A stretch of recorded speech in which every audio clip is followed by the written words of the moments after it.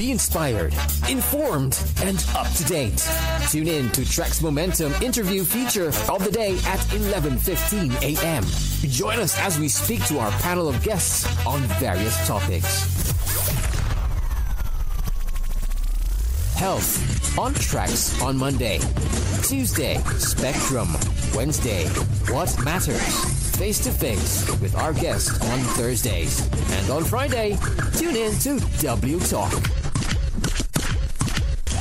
TRAXX Momentum, Monday to Friday, 10 a.m. to 2 p.m. only on TRAXXfm.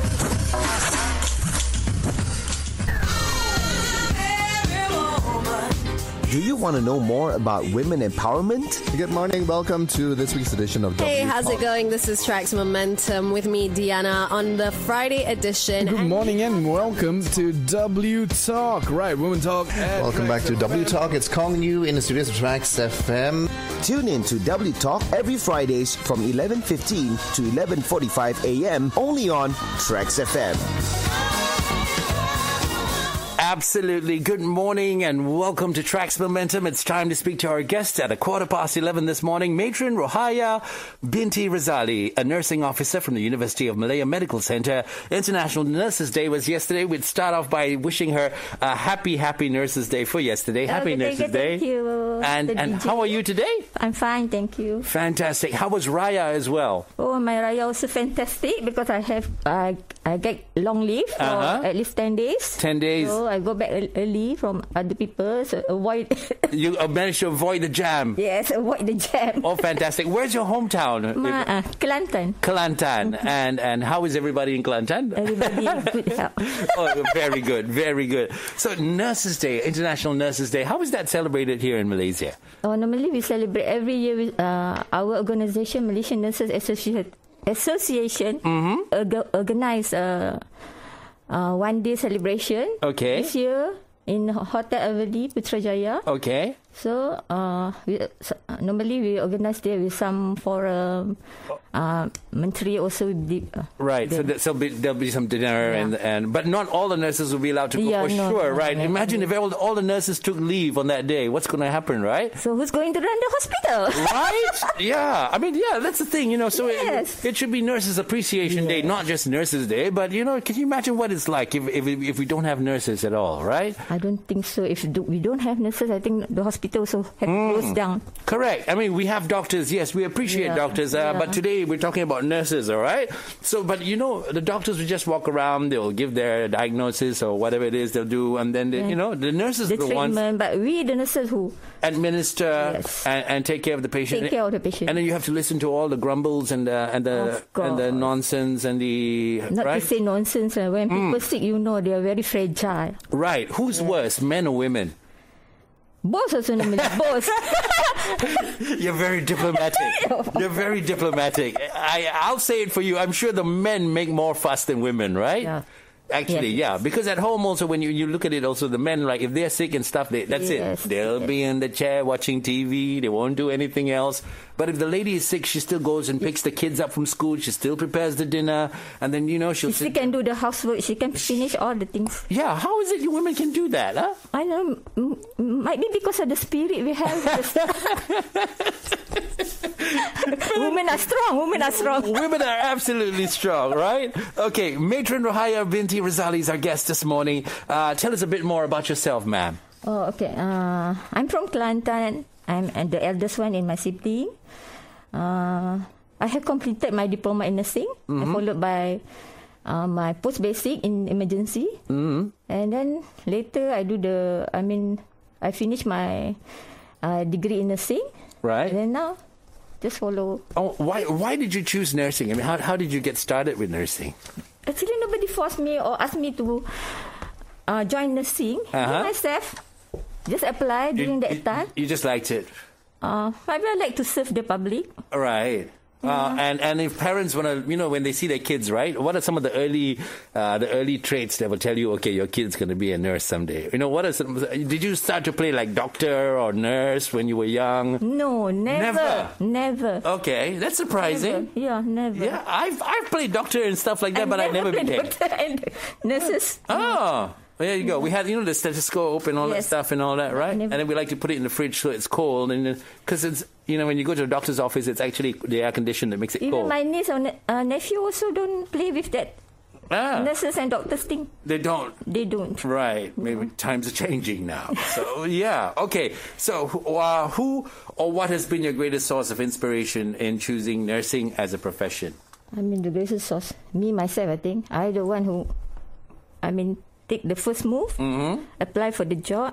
During that time, we apply for the course. And then I joined nursing. And then once you already in, so you have to follow, and once it's already in you, it's become part of your life already. Right. So how long is it? How long is for you to take a nursing, or before you can be declared a nurse? How long would you have to study? Our training normally for 3 years study. Okay. And after that, we qualify as a qualified nurse, and then we start working. Right. What's the worst part about, the toughest part when you're doing your training and things? Toughest part is the memory that I can't really forget is during my training time when we are posted to mortuary. First time you see that body, right? Then they do post-mortem. That's the worst thing. Oh wow! So there are those who might give up after that. Yeah. Who will not continue. There is Yeah. And the ones who carry on are the stronger ones, and that's what's required in nursing, right? Because nursing is really a tough job, and you have to control your emotion, everything. And that's not the only part you see. I think there's a lot more that you actually have to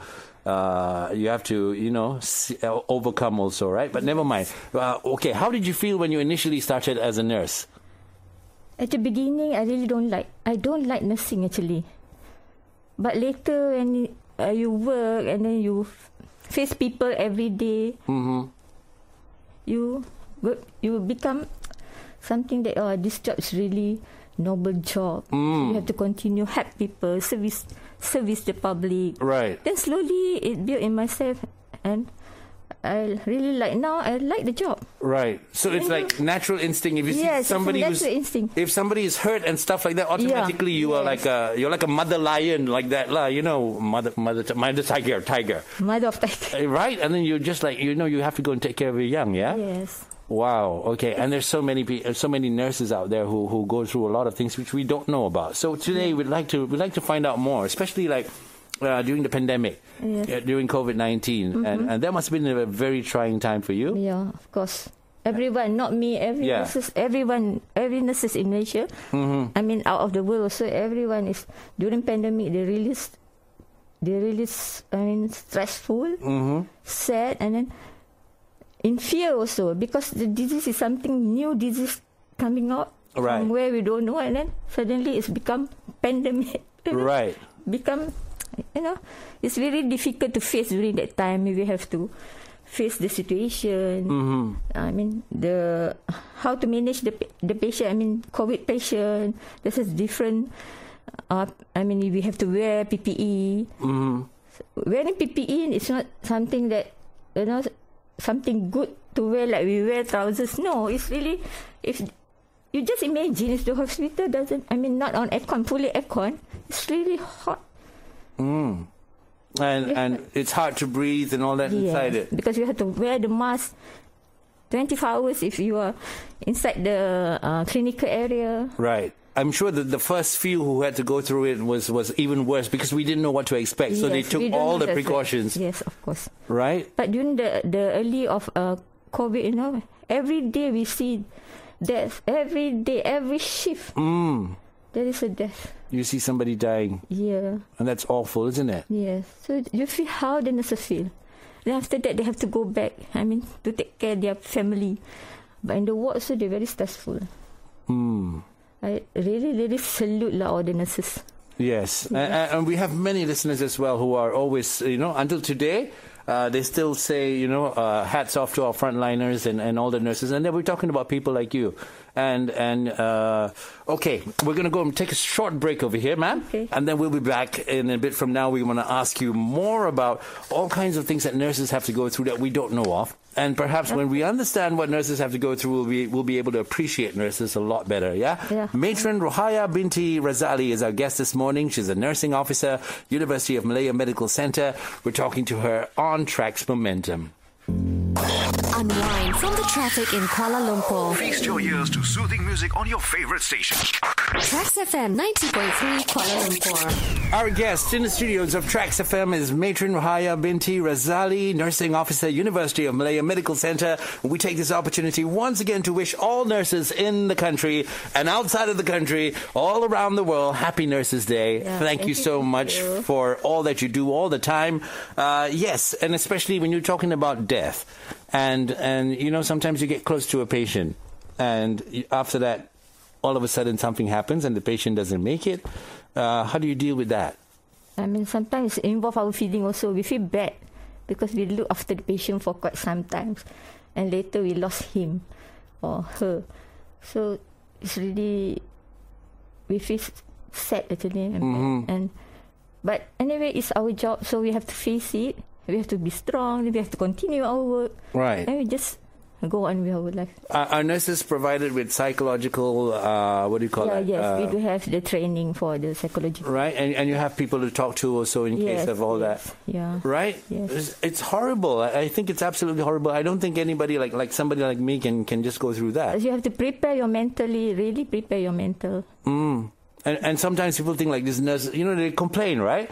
We become very, how do you say it, manja? Yes. Yeah, when we're nurse, and we think like we're the only person who's sick in that hospital. Yeah, sometimes we get irritating, but when we think back, it's normal for sick people. Of course, they want something to look after them. Want somebody to stay closer to them. So that's why they keep calling us. But later, when you already in the nursing for quite some time, then you know. I mean, slowly you learn how to take care about the patient, how to love them, because it's our patient. Just what we say, just think that they also part of our family. That's a nice thing to do. We treat them as part of our family, right? So that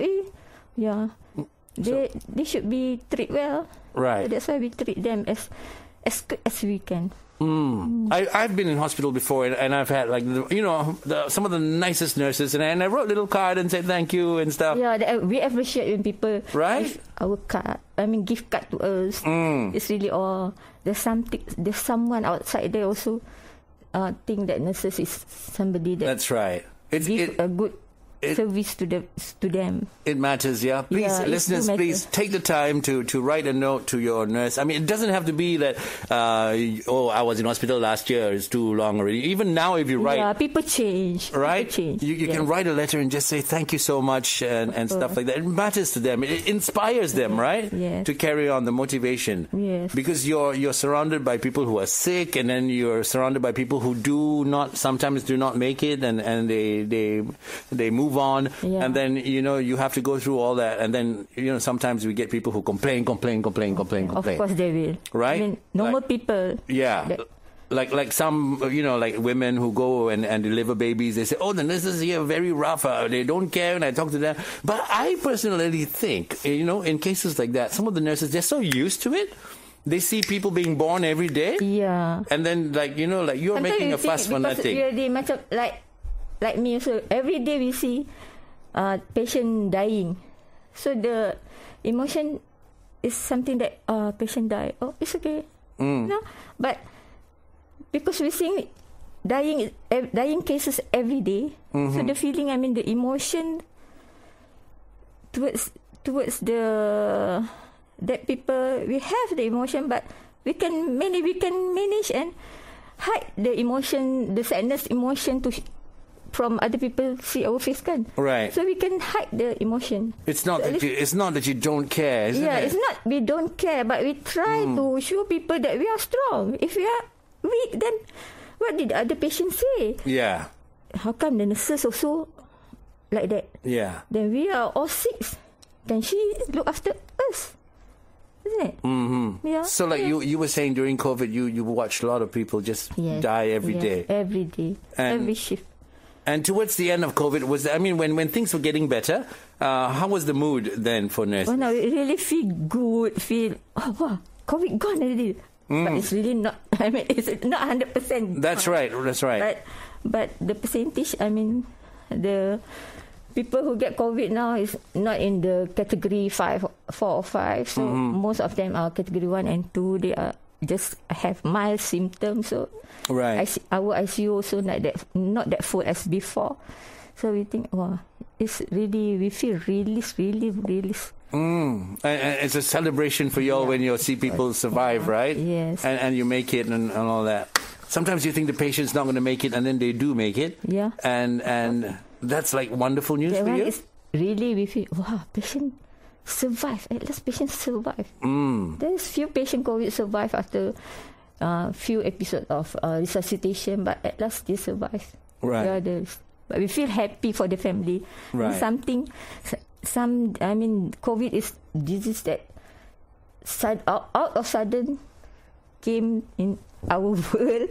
We don't know from where, how, and then it's really hurt everyone because of the COVID. That's right. And one of the things where I consider nurses to be big heroes is you have to go home, and then when you see your family, you don't know if you're carrying the disease over to your family. And I'm sure, it has happened to some nurses, right? Yes. And we do know of some nurses who actually lost their lives as well. Yeah. Right? Yes. And it's so sad. I mean, even for us who are not nurses, but we can't imagine what it's like to be you, who see your fellow teammates or your fellow, nurses have to... Of course, we feel sad, because when it's a story of my friend of mine.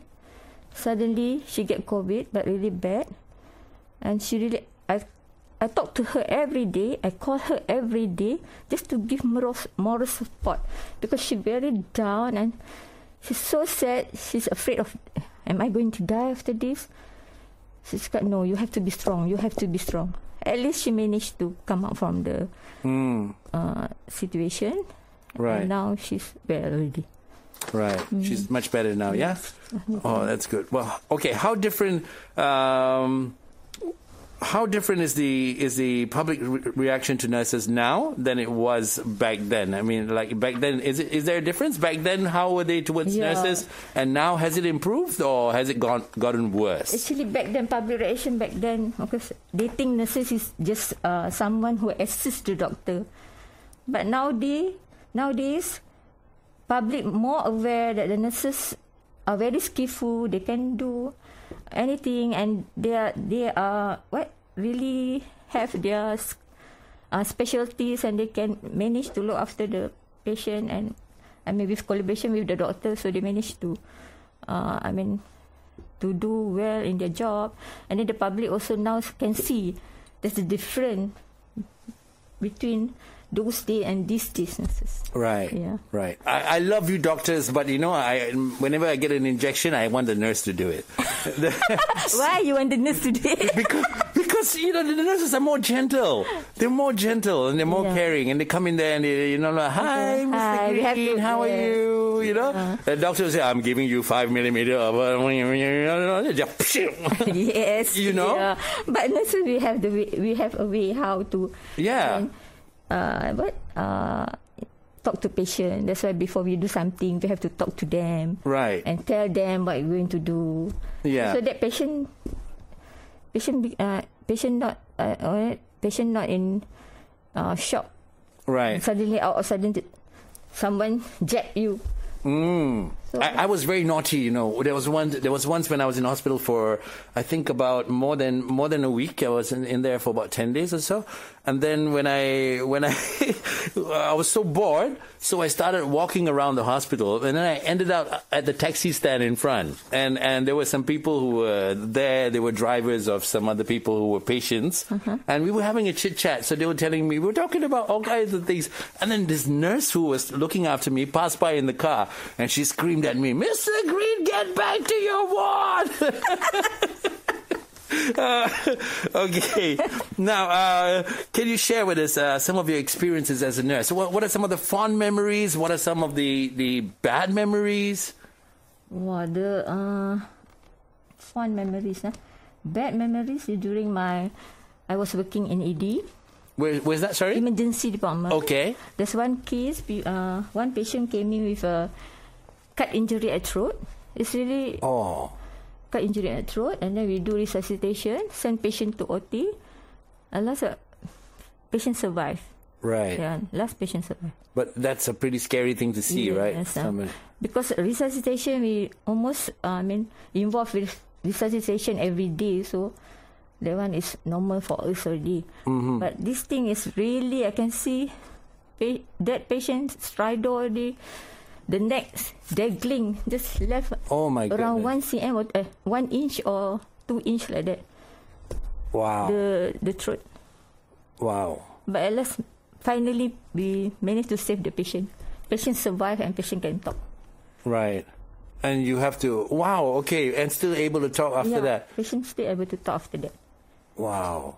And that's a scary thing to go through, Yeah, that's scary, but it's a happy ending for us because patient survived. Right. Yeah. And it's things that go on a daily basis for nurses, right? Yeah, and we're not talking about being in a war zone yet. What about nurses who have to go through being in a war zone, right?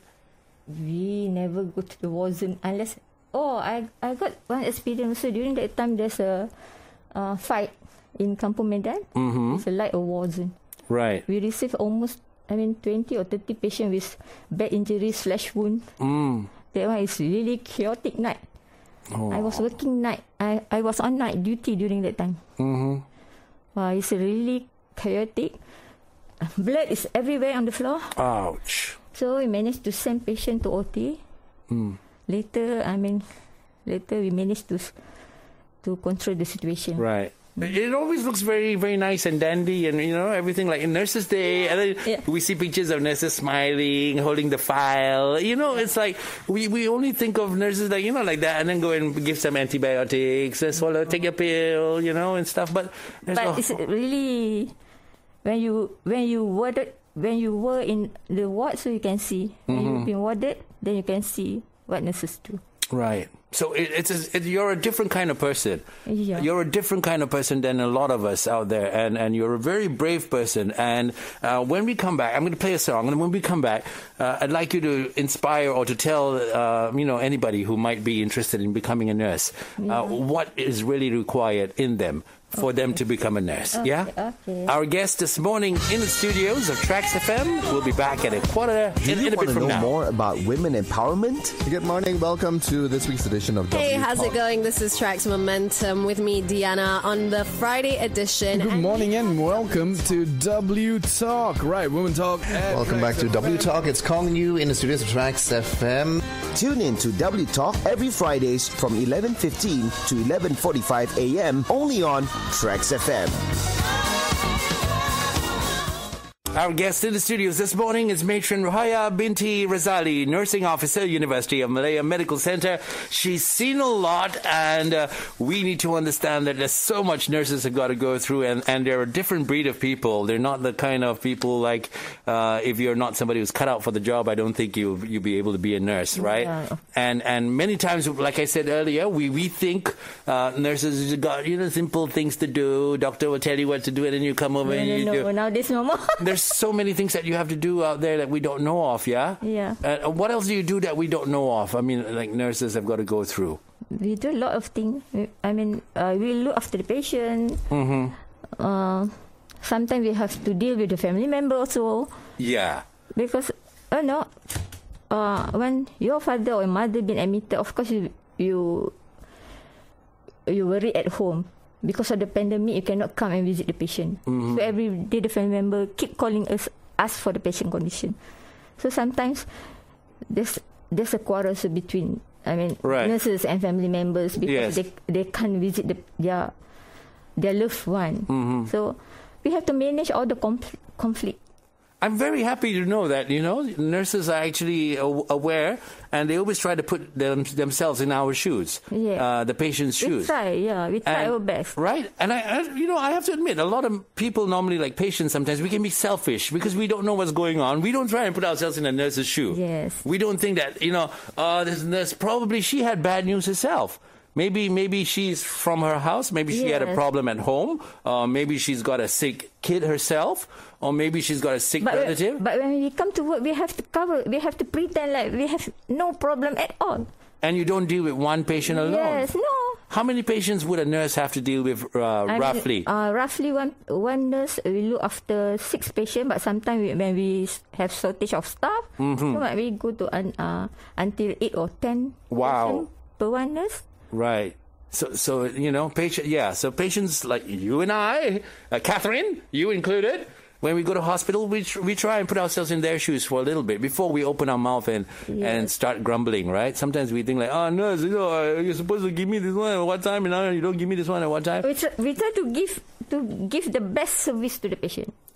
That's so good to know, really. Really good to know. Matron, what is it? How did you get to be a matron? What are the stages of being a nurse, and when do you become a matron? Well, I became a matron year 2016.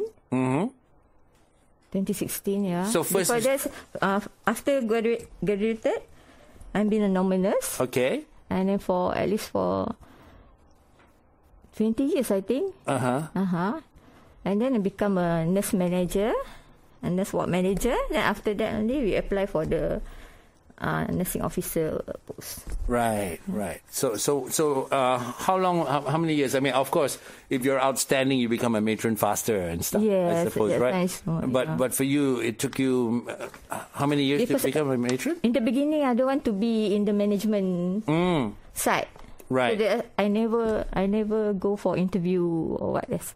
Right. Later, I got support. I mean, my boss asked me to try, and then I keep thinking, for how long I'm going to be a normal nurse? Right. So I should upgrade myself. So that's why I apply for the nursing officer job. Right. So now you're an abnormal nurse. Yeah, not abnormal, but now I deal more on administrative side. Administrative side, right? Oh, lovely. Okay. And what do you have to say to nurses who might be or aspiring nurses, people who want to become nurses? Okay, for them who want to be a nurse, you have to be more confident. You have to be more patient and dedicated, and also have to be a critical thinking person. Because when you join nursing, you have to analyze, you have to evaluate, and you have to make a correct judgment for the patient. Right.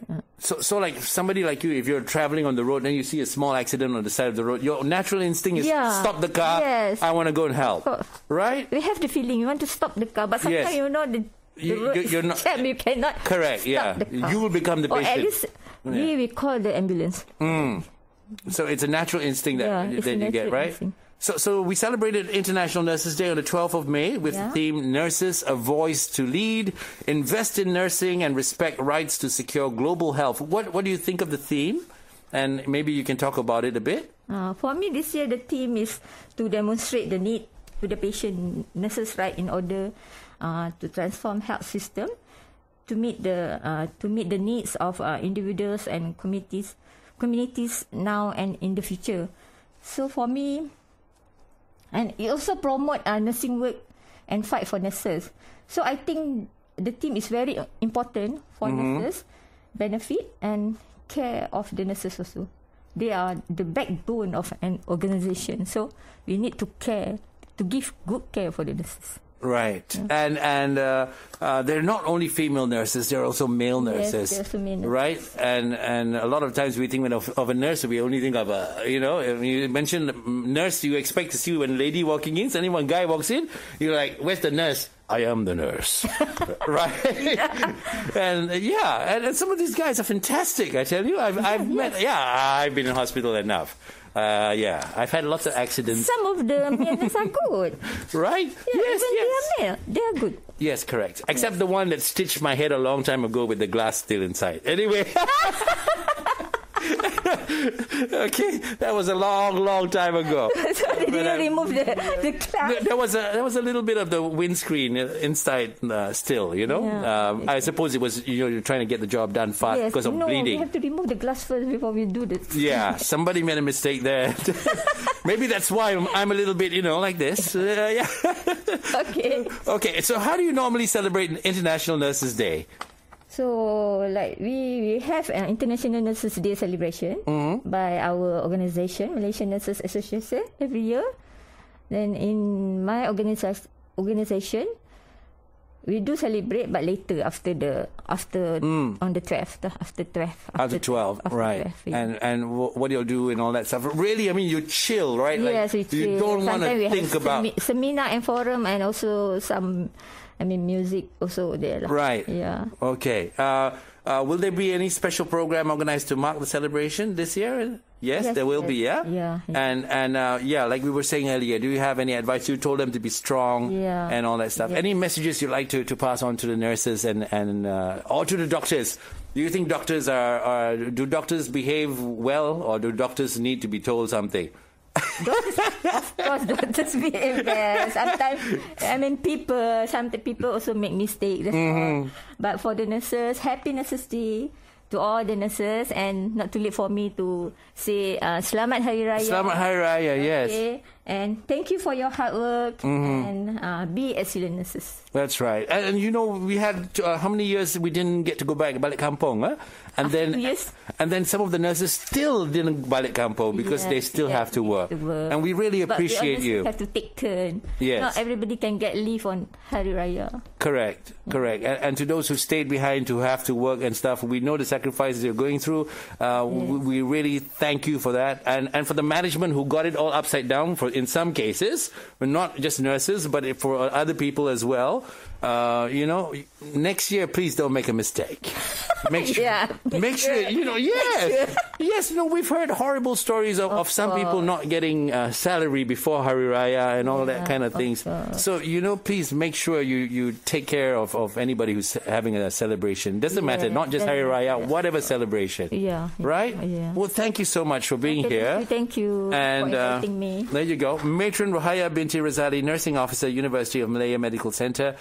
International Nurses Day was yesterday. Appreciate nurses, ladies and gentlemen, listeners of TRAXXfm, and thank you so much. Yeah, welcome. We look forward to seeing you again, but not in the hospital, yeah? Yeah, outside. Okay, thank you. Okay.